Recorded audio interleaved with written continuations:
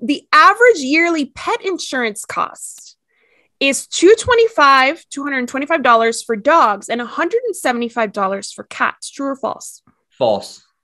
It's actually true, but I failed. No, you didn't fail. But what's interesting is when I read that, I was like, what kind of coverage is that? That's like very, very minimal coverage. That's like, what I was thinking. It was more expensive for sure. Yes, it is definitely more expensive. That's got to be accident only, like catastrophic kind of situations.